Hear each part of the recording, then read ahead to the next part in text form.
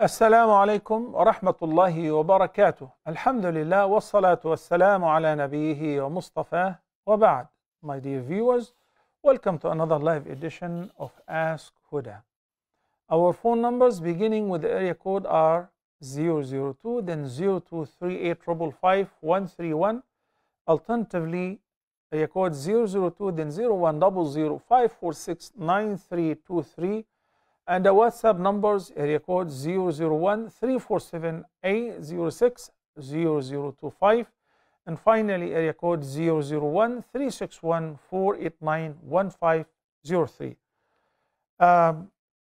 We're both live on the Facebook page, Salah Official, as well as the YouTube channel. And let's begin right away by tackling some of the questions which we received by the time you start ringing in. Muhammad Izhar Ibrahim is asking, do we have to ask for forgiveness after Sunnah prayers?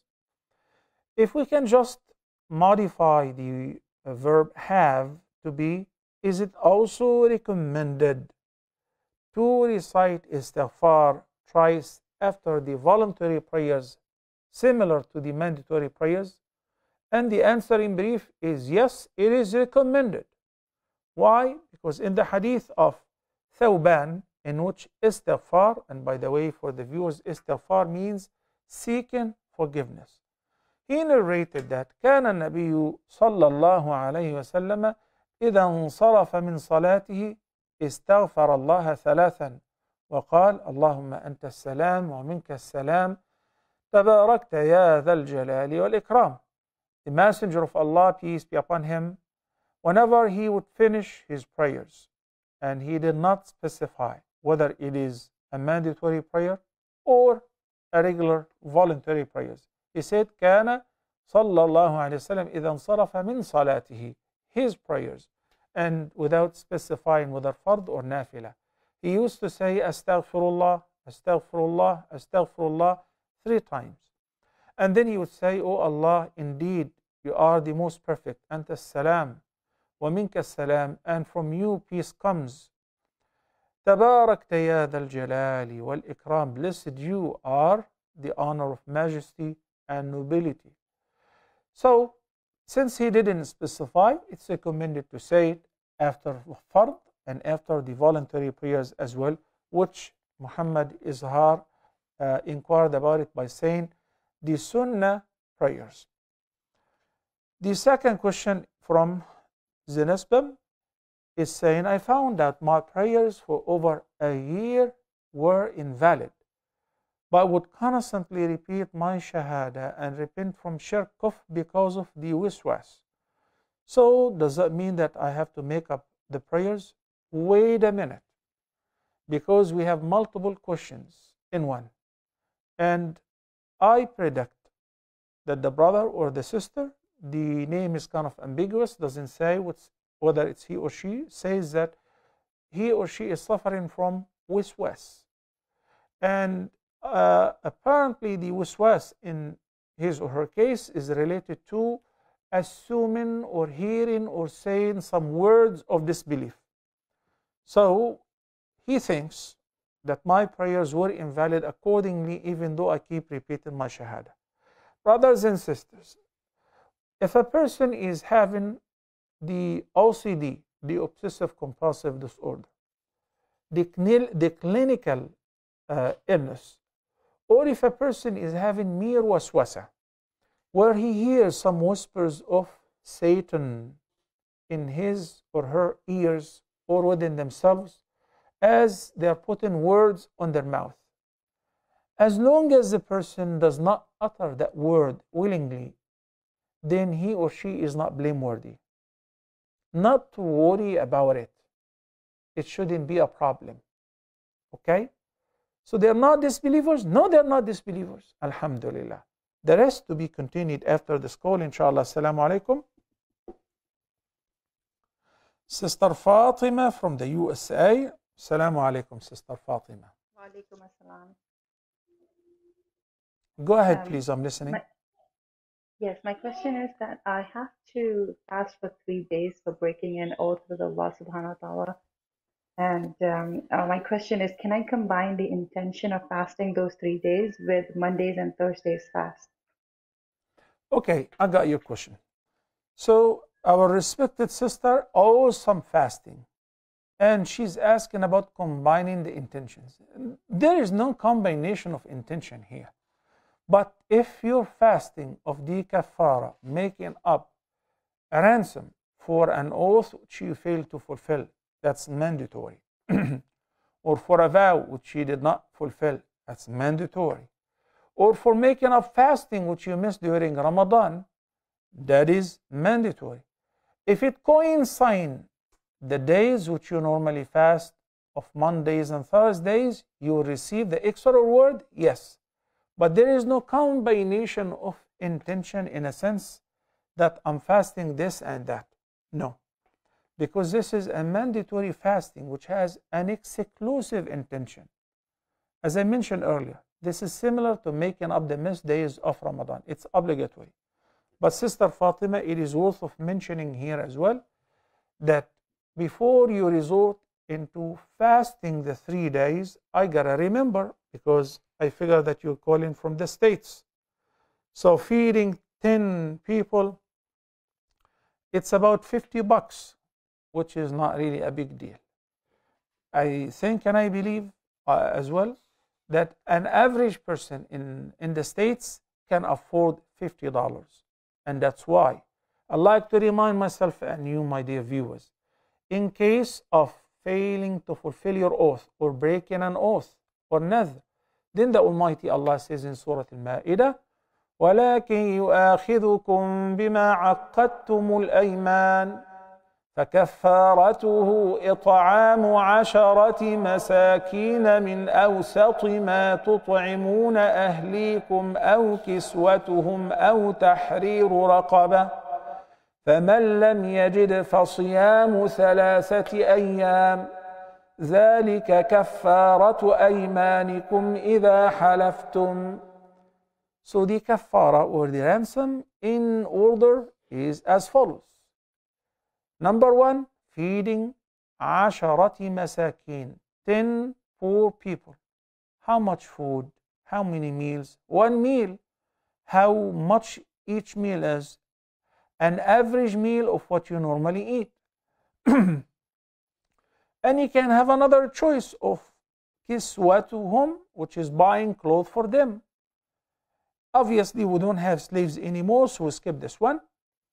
And in case that one cannot afford feeding or clothing 10 masakin, then in this case you resort to the fasting of 3 days. So you don't just resort to fasting right away. Okay? Assalamu alaikum wa rahmatullahi wa barakatuh. Sister Zohra from Canada. Zohra wa alaikum salam. Do me a favor and raise your voice, please. Yes. I have a question. In these Western countries, like in Muslim home, I saw a statue of Buddha, and I objected. You cannot put it in the home, and the lady said it's just a decoration piece. I think what is your opinion? Is it permissible? It's from the decoration point of view, or it is not at all? We should not put the Buddha in our house. Well, the answer to your question, Sister Zohra, is it isn't permissible for a Muslim who believes in Allah and in the last day to adorn his or her house with any statues or images of living creatures. And it makes it even worse if the person adorns his or his house with a statue or an image of an object which people worship instead of Allah subhanahu wa ta'ala. So there is no sincerity of the intention here, or I do not mean it, it's just a means of adornment or decoration. This is an act of associating partners to Allah in worship. It is ta'zeem, honoring and respecting what people do take as gods or deities besides Allah or instead of Him. And it's not permissible for a believer to do so. As far as what you should do is just give the advice, and Allah guides whomever He wills. Assalamu alaikum. Sister Amna from Pakistan. Assalamu alaikum. Wa alaikum assalam wa rahmatullahi wa barakatuh. Welcome to Ask Huda, Amna. I want to ask 2 questions, please. Sure. My first question is about a feeling that I have. I was just thinking of a logo for a law firm, and I even finalized the logo and the color and the design and everything. But at heart, I was very comfortable, like 100%. And that night when I woke up, that night I had a dream for a logo, the colors, design. And when I woke up, I made that on the computer. And when we read it, it spells Allah. And it felt like it was a sign from Allah. And I've been so excited ever since then. But my brothers were like, I shouldn't think that way, that Allah gave me a sign for, registering a law firm. So if you can say something about this, I mean, it spells Allah when you read it. And it was like in my dream. And that's what I drew in the morning. And can I ask you a second question as well? Please go ahead. It's a question that I asked you yesterday about inheritance, and the week before that too, but their program was interrupted before that. I just want to ask, because my friend has been arguing about it, I just want to know if at least 1 or 2 exceptions where women can get more than the son, the daughter can get more than the son, especially if, let's say, the son has been negligent towards the parents and the daughter has been providing for parents all her life. Can you please tell me that? Okay, with regards to your second question, there is no exception in the inheritance law. Such what you mentioned earlier, if the daughter is more obedient than the son or whatever. In one's life, if my daughter is helping me, assisting me, looking after me, and I pay her for that, and I give her, that is permissible. But when I die, and at the time of death, I don't have any access over the wealth which I used to own, it is to be distributed according to Allah's decree, as it is mentioned in Surah An-Nisa. And yes, I remember now, you called yesterday or last night on Iman channel program, Islamica, and the question was asked last week as well. And I mentioned there are many cases, about 30 plus cases, where women may inherit similar to men or more than men, or end up blocking men from the inheritance. This is something that we teach the students at the university, and I shared with you the couple cases only where a woman gets half the share of the man, in the case of the children and the siblings. Okay? In any case, Sister Amina, if you need further details about the rest of the cases, you're most welcome to inbox me. We'll be more than happy to show you. But Allah subhanahu wa ta'ala says, فَمَنْ شَاءَ فَلْيُؤْمِنْ وَمَنْ شَاءَ فَلْيَكْفُرْ. I know where you're coming from, and I think after calling a few times, you are either working in a law firm or in a law school. And I know how some people who are very secular, and they say that the law of Allah is not fit for today's world. If a person definitely believes that Allah's law is not perfect for any time, then he refuses Allah. Then it's not me who's calling him not Muslim. It's he himself or she herself for saying that I'm not interested in this Islam. It's either clear white or clear black. There is nothing in between. Islam, the Almighty Allah says in the Quran, يَا أَيُّهَا الَّذِينَ آمَنُوا ادْخُلُوا فِي السِّلْمِ كَافَّةً, which means, oh, you believe, you want to become Muslims? Enter wholeheartedly and entirely, wholesomely into Islam. Submit yourself entirely to the will of Allah subhanahu wa ta'ala. In Islam, you don't pick and choose. I may be a sinner. I may be drinking.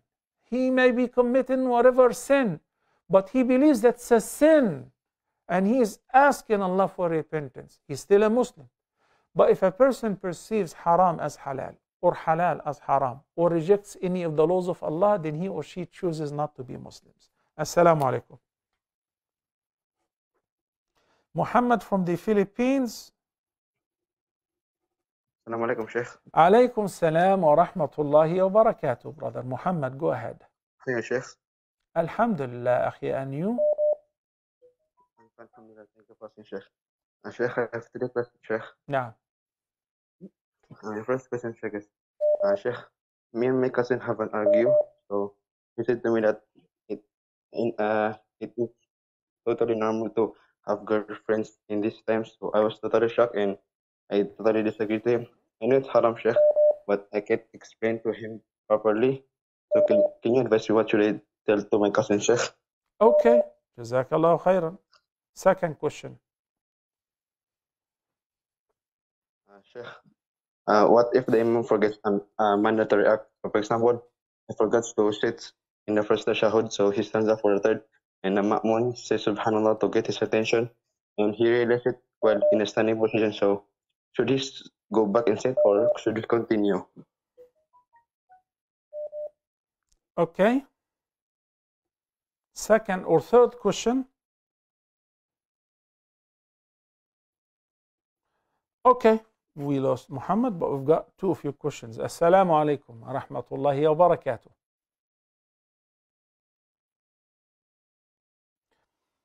Okay.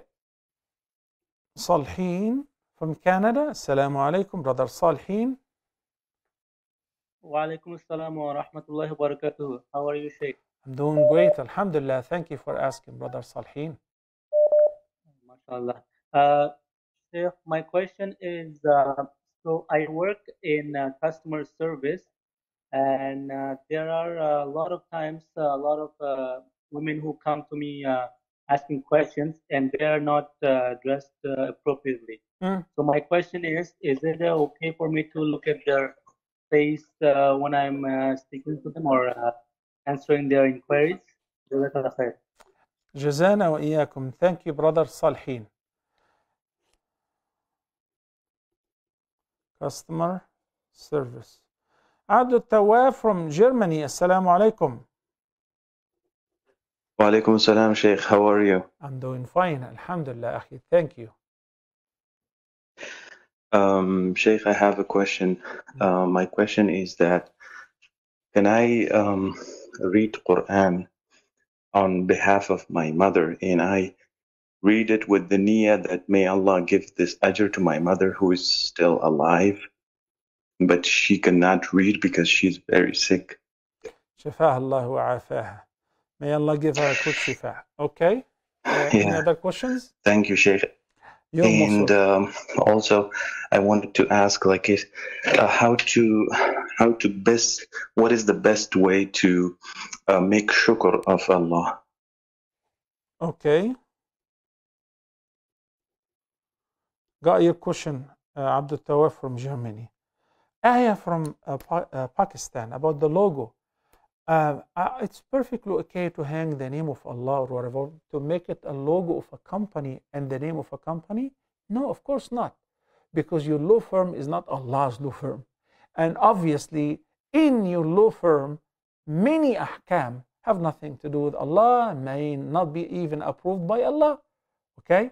So if it spells as Allah exactly, A-L-L-A-H, which in English reads as Allah, I wouldn't consider this as a sign. Allah doesn't have a law firm. If the spelling is similar to it, but it is not exactly the same, like A-L-L-A, okay, Allah, that is okay. But if it is the exact same spelling, I wouldn't put the same spelling because it would be read as Allah's law firm, and that is not true. Thank you, Ayah. May Allah bless you and your family. And I want to tell you that we never get bored or offended by as many questions as any viewer may send.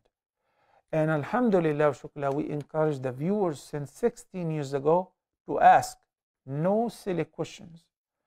Yani, no question we perceive it as silly. Even if some of the viewers perceive it as silly, what is this silly question? To me, it's not. Why? Because if the viewer needs to ask this question and it will make a difference for them to hear the answer, then to me, it's a serious question, even if it was answered so many times before. So I encourage you and all the viewers not to hesitate to call in and ask if you need to inquire about anything pertaining to the deen of Allah. Thank you, Sister Amina. Assalamu alaikum. Ahmed from Singapore. Assalamu alaikum, Sheikh. Wa alaikum salam wa rahmatullahi wa barakatuh. Ahmed, how are you? I'm fine, alhamdulillah. Go ahead. Ahmed? Sheikh? Yes, go ahead. Okay, I have a question on behalf of my mom and my wife. Okay. Okay, during sujood, is the prayer valid if both palms are covered with the jilbab and touching the prayer mat? Meaning, when touching the prayer mat, means there is no skin contact on the prayer mat. Because they were told by another sheikh that their prayer is invalid if their palms are covered by a layer of cloth when touching the prayer mat. No, Ahmed, their prayer is valid. For a woman, I think I did answer this question last week, and I said she may pray with her hands uncovered, but if she does, her prayer is valid. Okay? So if she's wearing khimar and she keeps the hands beneath the khimar and she puts them on sujood under the khimar, their prayer is valid as well. Okay? Okay. Got the answer? Barakallah feek. Ahmed from Singapore. Sayyid from Nigeria. Assalamu alaikum, brother Sayyid.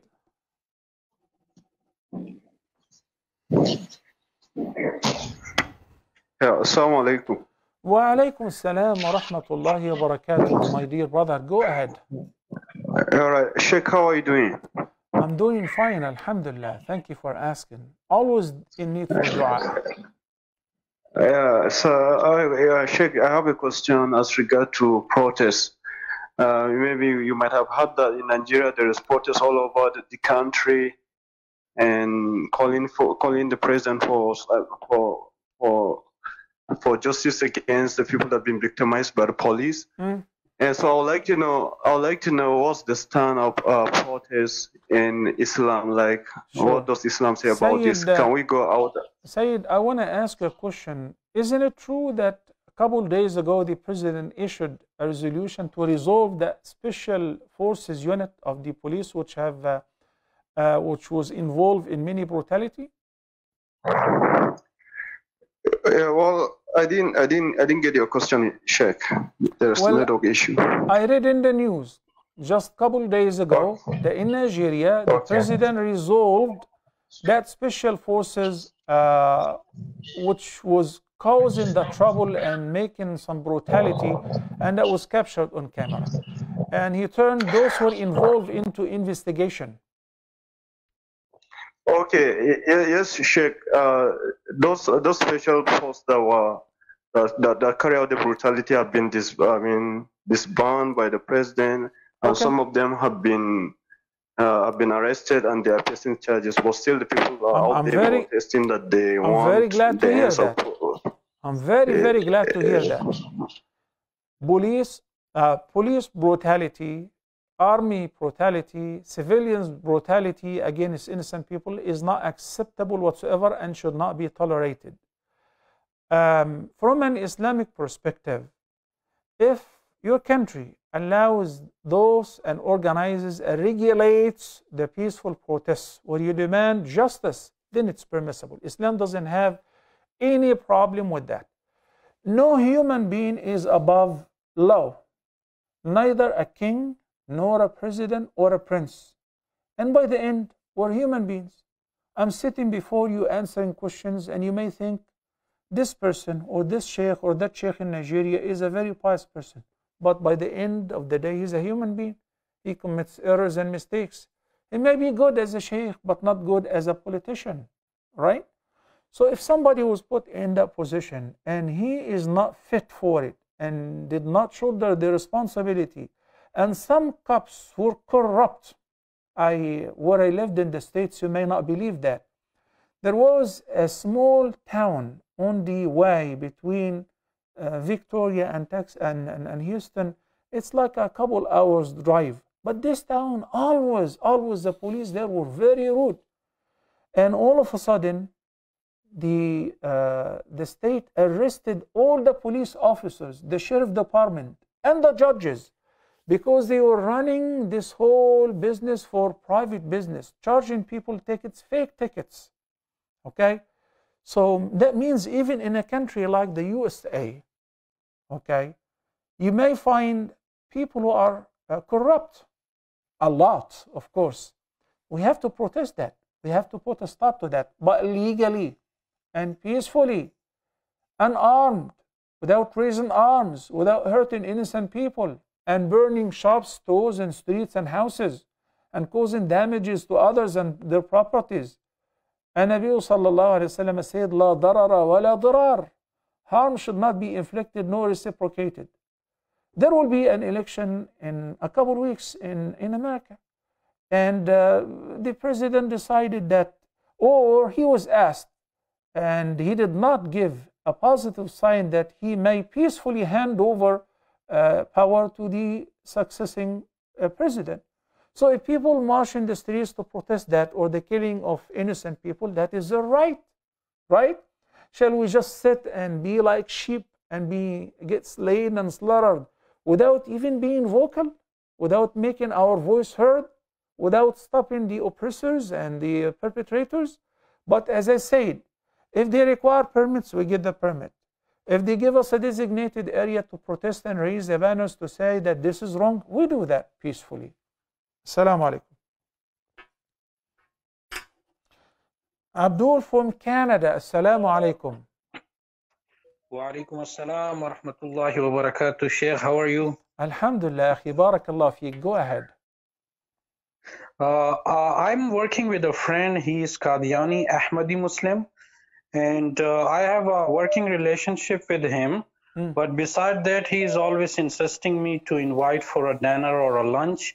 But I'm always refusing or rejecting his offer and pretending that I'm busy.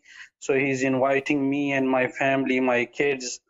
So I just want to know, I also approached one of my friend Mufti in Pakistan. He said those are like the Qadiani Ahmadis are the enemies of Islam. You cannot eat their halal food. So I was just asking to see if... you see, Abul or Abdul, you said in the beginning, Qadiani Ahmadi Muslim. Islam means to testify to the oneness of Allah and that Muhammad sallallahu alaihi wasallam is his last messenger.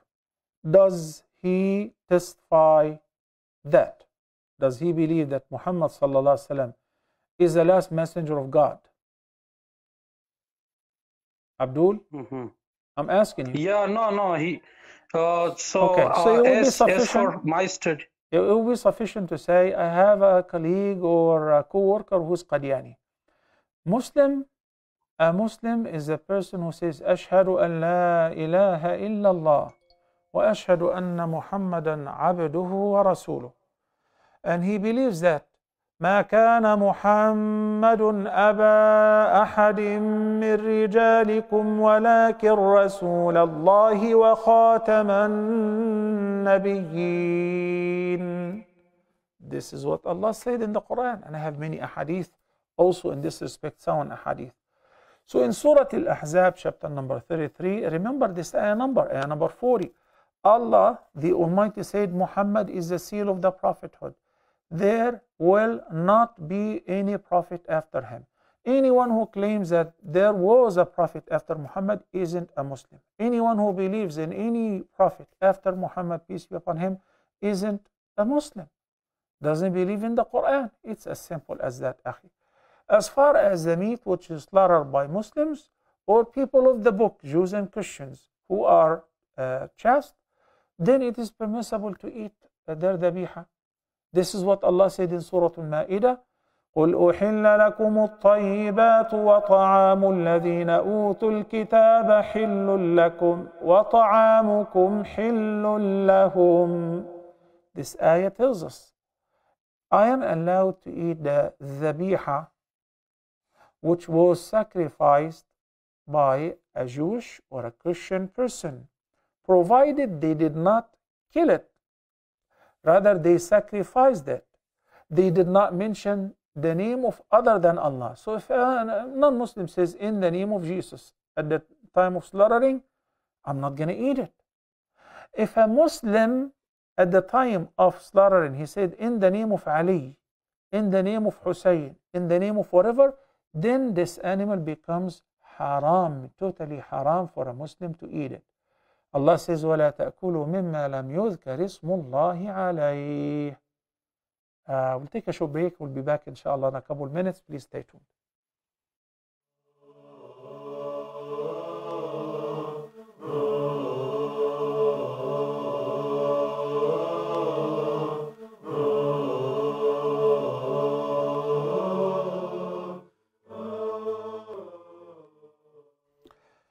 Assalamu alaikum wa rahmatullahi wa barakatuh, and welcome back. Our phone numbers and all the contact informations should appear on the bottom of the screen. And meanwhile, we have some callers. Assalamu alaikum, Mahdi from the UK. Assalamu alaikum, Sheikh. How are you? Alaikum assalam wa rahmatullahi wa barakatuh, brother Mahdi. Go ahead. Yeah, I have two questions. First one is about car insurance. So if I pay car insurance for the annual, I have to pay like £2,000. But if I want to pay like a monthly, so I have to pay like £150 extra. So this £150 extra, is it riba or something like that? And my second question is, if someone have any relationship, so before getting married, she have to tell his future wife to her past or anything else? Is it necessary to tell his past? Okay. Let me tackle Mahdi's questions quickly before I forget. As you know that I'm getting old and sometimes we tend to forget things. And sometimes I fail to read my own handwriting. It's funny though. So Akhi, if the payment, if it is deferred and you have to pay interest, then this is usury. But if they do not give you interest, rather they say this is 150 if you pay right away, and it becomes 200 if there is a deferred amount, and this is the service provider himself or herself, they do not say 150 plus 6% interest, 7% interest, whatever, then the latter is permissible. Selling you that pen for £10 if you pay £10 right now. But if you postpone them and you pay them in a couple months, it will be 12 or 13 pounds. The same provider, the same seller, with two different prices, okay? No extras. The new price is 12, it's permissible. When I get married or I get engaged, there are certain things which I have to be honest and clear about it. Like if the person is already married, if the person was previously married and having kids, okay? Or if the person happened to have kids from an outside marriage relationship, because it's something that will surface. But if a person has or used to commit sins before that, and he or she have repented, they don't have boyfriends and girlfriends anymore, they don't drink, they don't smoke, alhamdulillah, shukla, and they're physically fit, then I don't have to discuss the past. I'm not obliged to share with the person, well, in the past I used to smoke, but alhamdulillah I quit. Or before Tawbah in Jahiliyyah, I used to have a girlfriend. Don't talk about it if you have sincerely repented. Barakallah fikum. Hassan from the USA. Assalamu alaikum. Yeah, Hassan, go ahead. Assalamu alaikum, Sheikh. Alaikum salam. My question is for someone who traveling in airplane and there's a Fajr prayer. That Fajr prayer to be silent or like normal Fajr prayer when it's travel through airplane? Okay, Jazakallah khairan. Thank you, Hassan. Whether you are flying airborne or on a ship or land, in the Fajr prayer, you can pray it. If you're praying by yourself, you can pray it with a loud voice, you can pray it silently. Best is to hear yourself, okay? This is if you pray singular, by yourself. But if you pray in Jama'ah, then Fajr prayer, the Imam must raise his voice so that he will be heard by the followers. Bill Babu from Bangladesh says, is it permissible to use any hand or face cream after wudu and before salah? Yes, it's permissible, no problem. And there was a question, Januddin Abdul, the question was sent multiple times. He says that somebody, a wife who asked for divorce and the husband did not divorce her, yet she got married to another man. Is this second marriage valid? No, this is adultery. This is adultery. And if she did that knowingly, then she should go to jail or prison because she's officially now married to, practically she's married to two people, and this is against not the Sharia, but against any law on earth, except in some places such as in the Amazon. So a woman who's married or divorced, and she's in the iddah of a revocable divorce after the first and the second divorce, isn't allowed, and even a widow, 4 months and 10 days the iddah, is not allowed to talk about marriage. And it's not permissible for any person who's interested in marrying her to propose, because in the case of the revocable divorce, she is still officially married. You know, and I'm saying that out loud, and I'm putting emphasis by repeating it, because I even happened to get a call a few days ago after the program. One sister said that my husband is in jail and he divorced me. We agreed that we will do the divorce on papers for some legal matters, but we're not divorced. And now somebody is proposing to me and I agreed. Can I marry him? I said, are you still married to your first husband? She said, well, he took me back and he said, you're my wife, and he revoked his divorce. So why are you asking? Because you're still officially married, whether he's traveling or he's in jail. When you get divorced, and after the iddah elapses, when the husband dies, and after the iddah of 4 months and 10 days or given birth is over, when the khul'a, after the iddah as well, before that you can't just take proposals and get married. You cannot get married while you're already married. Assalamu alaikum. Roman from Finland. Assalamu alaikum. Assalamu alaikum. Alaikum assalam, Roman. Go ahead. Yes, brother. So I have a question regarding explanation of a dream I saw last night. Well, but I do not interpret dreams, Roman. Yes. I do not publicly interpret dreams. So if it is about interpretation of a dream, I will not be able to assist you, unfortunately. Okay, okay.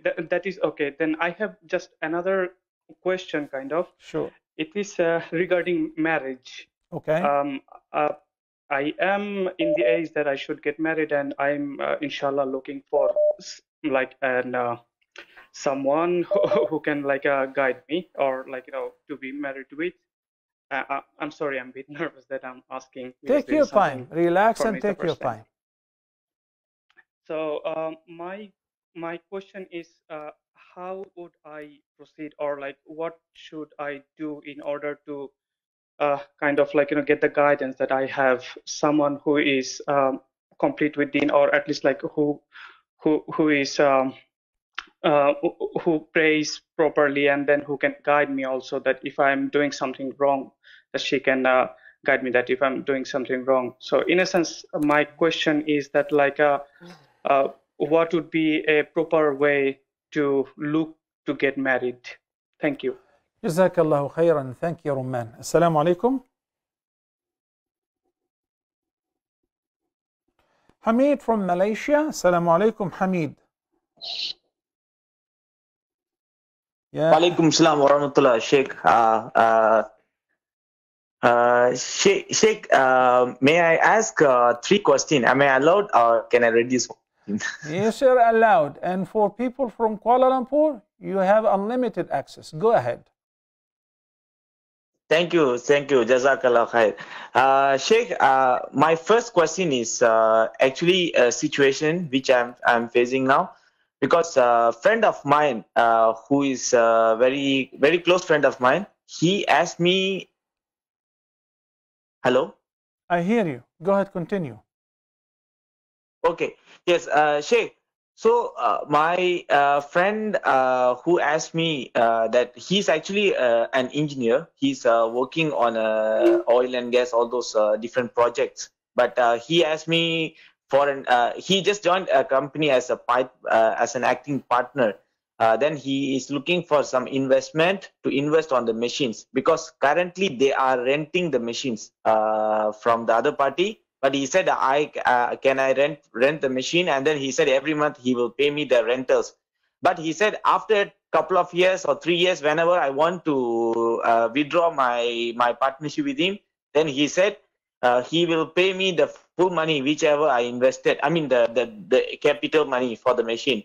Okay. So here I'm not very sure. Is it allowed, or you please also give me which is more allowed way to do this? Please explain to me. If not, Hamid. So you're saying that somebody who is a partner in an oil and gas company now wants you and him to buy some machines and rent them to the company. Am I correct? Yes. Yes, Sheikh. Okay, good. Alhamdulillah, shukrullah. Yes, it is permissible, akhi, provided that there is no hiddens in it, like he doesn't give priority for himself. The company makes an auction or proposals and open the chances for people to give them the best offer. So he doesn't favor himself. He's like everybody else. He doesn't favor that choice because it's his machine. Okay? Go ahead, Ya Hamid. Continue with your questions. Yes, Sheikh, but the very important thing is he said whenever, for example, I'm investing $10,000, then after 2 years or 3 years, I mean, I will be keep getting the rentals, either a fixed rental or he said a 20% of the profit. So he keep giving. But after Ya Hamid. Akhi Hamid, try again, no problem. Assalamu alaikum. Abdul Hamid from the UK. Assalamu alaikum.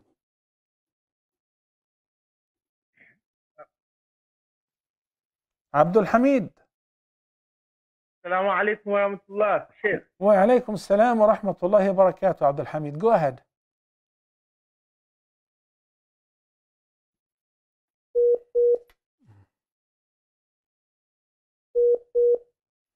طيب. Okay, Abdul Hamid, try again, and Hamid, try again. Okay, inshallah. Roman from Finland, he's interested in getting married. He doesn't know how to go about it. For me, if I'm at your age and I want to get married, I would proceed towards the nearest masjid or Islamic center. I'll talk to the imam because he knows a lot of people. He knows this gentleman, this uncle must have a daughter, or this uncle. Or maybe one of the sisters came and visited him and said, I have a girl at the marriageable age. So he is an encyclopedia pertaining to the people who are living in the community. And this is actually an inseparable part of the job of the imam. He should play that role. Facilitate this matrimonial business and matching based on his sincere knowledge of who is fit for who. And of course, it's just arranging the meeting or the proposal.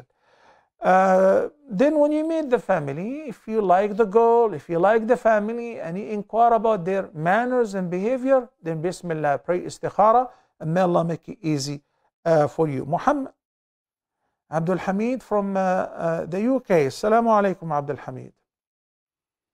Wa alaikum assalam wa rahmatullah.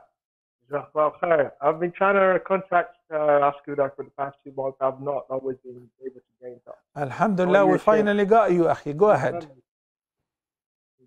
My question is basically, my wife had a baby loss, pregnancy loss at 6 weeks, but we didn't realize until around 11 weeks.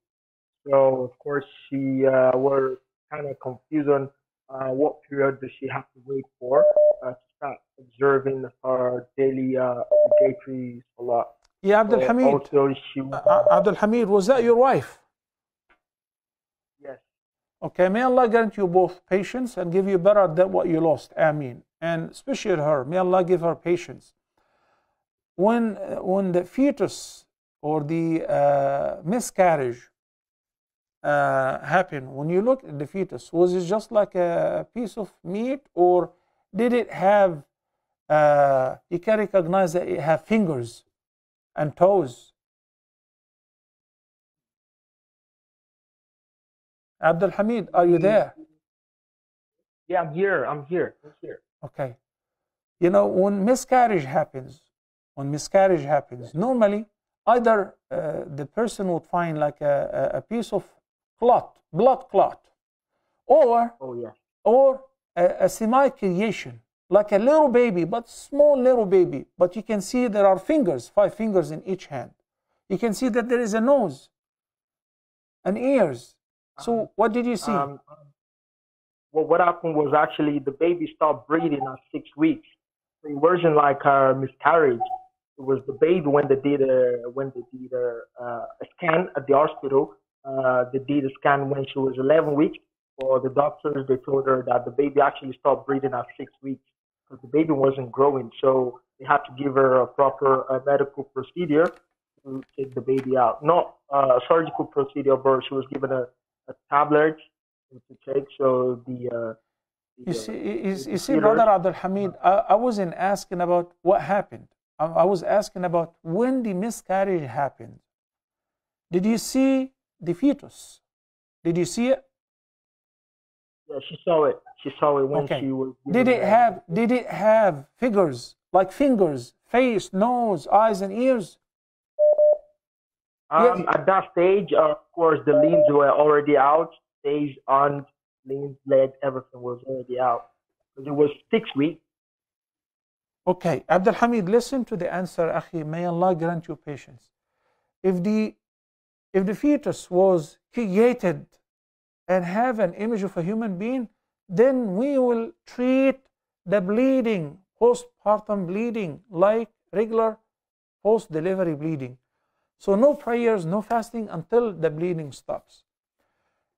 And if the fetus was simply a piece of blood clot or no image was created, then in this case, take a shower and start praying right away.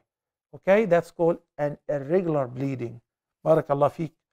Assalamu alaikum. Last caller. Ramiza from India. Assalamu alaikum. Wa alaikum salam wa rahmatullahi wa barakatuhu. How are you? I'm doing great, brother? Sister Ramiza. Alhamdulillah, alhamdulillah. How to live like Sahabas? How to live like Sahaba? You just caught me. You caught me in the last 1.5 minutes, and this question needs to be answered in a whole episode. So inshallah, I'm gonna ask the director to remind me, even to do a live broadcast just to speak about how to live like the Sahaba. Inshallah. Thank you, Sister Ramiza. Inshallah. For now, Muhammad from the Philippines, who's having an argument with a friend who's saying that it's okay to have a girlfriend. What do you mean? It's okay if somebody comes home and he takes your sister or your daughter, and what are you going? We're going to sleep together. Who are you? I'm his boyfriend, her boyfriend, and now we can say his or her, it doesn't matter. Okay? No, that's not permissible. It is not permissible for a man to touch a woman who's not lawful for him. She's neither mahram nor a wife. It's not permissible even to shake hands, let alone hugging and kissing and going out together and going to the movie theater. That's not permissible. These are not the practices of Muslims. Be careful. Okay? Second question, if a person forgot, and I think some people, like Sister Aisha was asking a question about shaking hands with a woman who's not lawful for you. Of course, this is haram. Maybe she was commenting on a photo where I was in Nigeria with babies, but the beautiful kids, they wear hijab. They want to wear hijab. So because they're wearing hijab, they look like, but they were 7, 8 years old, 9 years old. They were not grown-up girls. Okay? I hope you verify that. His second question, somebody forgot to sit for the middle tashahhud. He is an imam. If he was reminded while he was halfway or closer to the sitting position, he should go back and sit. Then by the end of the prayer, he prays the 2 prostrations for forgetfulness, and the followers will follow him. If he had already gotten up or closer to standing, then he shouldn't go back, and by the end, he would only do the 2 prostrations. And that's it. Salhin from Canada, as a customer service, I have to look in the face of the clients and the customers. In Islam, it's permissible to have the first look, which is to identify the person, or if it is a look by accident. But looking at the face of a woman and the beauty of a woman who is not permissible for you is not permissible to do that the second or third time deliberately. We've dealt with all kind of women in the West. I don't have to look to her in the face, okay? Because it's hard to find a job nowadays, and your job is a decent job, alhamdulillah. So I don't have to look to the person in the face or in the eyes. The first time to verify the identity, if I'm going to make a refund or return an item or whatever. Abdul Tawaf from Germany, he says, can I recite Quran on behalf of my mother who is sick and she cannot read anymore? I will give you a better option, akhi. If she plays the Quran next to her, if you recite Quran while you're sitting next to her, she, by listening to the recitation of the Quran, she gets the same reward as if she's reciting, provided listening, not just mere hearing, okay? Irrespective of reciting Quran and granting the reward to somebody else, whether living or dead, this is a matter which is disputed between the scholars. The vast majority of the scholars are of the view that you can only grant the reward of an act of worship to somebody else if that was listed and approved by the Messenger of Allah, such as supplicating, giving in a charity, fasting on behalf of a late person who did not fast, okay? And that's why they did it, Hajj or Umrah, but not Tawaf, not the prayers, not the recitation of the Quran. There are other scholars who say that by analogy, any act of worship, you do it, you want to give the reward to somebody else, be my guest. I like the first option, and I like to make my mother listen to the Quran, or I bring my mushaf and I read next to her. I earn my thawab, and she earns the same thawab by listening. Allah Ta'ala a'la alam. The last question, which is, what is the best way to give thanks to Allah? The best way to give thanks to Allah is, number one, acknowledging His favors upon us, and number two, utilizing them in what is permissible and to please Him. This is the greatest means of giving shukr. And finally, by acknowledging that verbally, by saying Alhamdulillah, thanks and praises be to Allah for giving us whatever He gave us. He said, peace be upon Him, إن الله لا يرضى عن العبد أن يأكل الأكلة فيحمده عليها أو يشرب الشربة فيحمده عليها. Allah is most pleased with the servant whom whenever he eats or drinks, he thanks Him. So eating and drinking, then thanking Allah will bring the pleasure of Allah subhanahu wa ta'ala. Thank you, brothers and sisters, for tuning in today, and until the next time, which is going to be tomorrow, inshallah. Same time, I leave you all in the care of Allah. أقول قولي هذا وأستغفر الله لي ولكم وصلى الله على سيدنا محمد وعلى آله وصحبه وسلم والسلام عليكم ورحمة الله وبركاته.